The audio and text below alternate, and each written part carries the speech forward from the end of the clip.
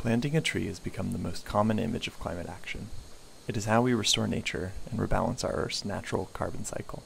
In fact, over a third of the emission reductions we need by 2030 can be provided by nature-based solutions.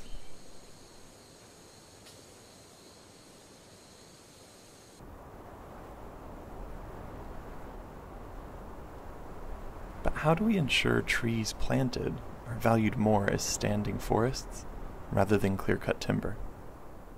The voluntary carbon market is finding innovative ways to pay for the carbon sequestered as trees grow and as they stand.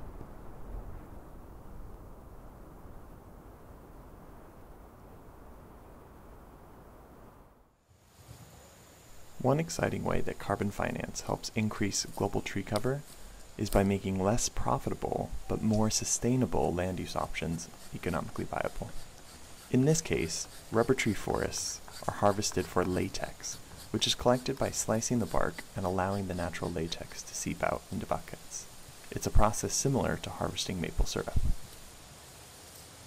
Harvesting rubber creates sustainable jobs for local people in the area, since rubber trees are harvested daily around 5 a.m. in the morning.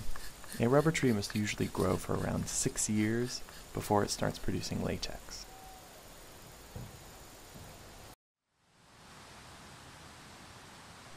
Rubber trees from this project will produce natural latex for around 30 years, and at the end of their productive life, when they reach maturity, the trees will be harvested for high-quality wood products, like furniture, which is a form of long-term carbon storage, unlike wood that is harvested to be burned as fuel.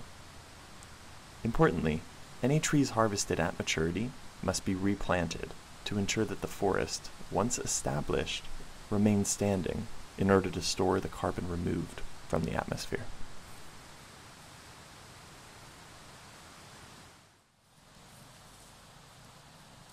To monitor the carbon removed by this project, tree growth is measured over time, and carbon credits can only be generated by the growth of trees that has been monitored and independently verified. It is a scientific process where a hypothesis, or expected amount of carbon sequestration, is tested. The actual growth of trees is monitored, and then the total amount of carbon emission removals, which is then issued as carbon credits, is either adjusted up or down according to the project's performance.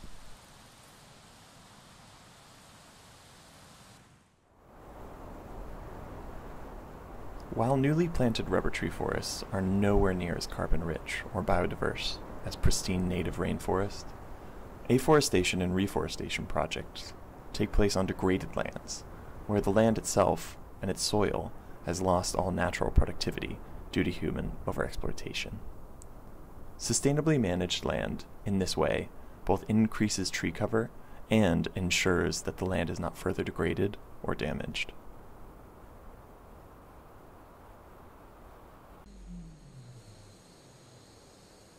Thriving forests are one of our most valuable resources in rebalancing the Earth's natural carbon cycle.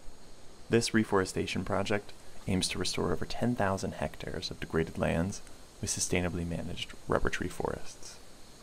Carbon finance helps innovative forestry projects, like this one, increase tree cover, connect existing forests to create biodiversity corridors, and invest in tree nurseries for future planting.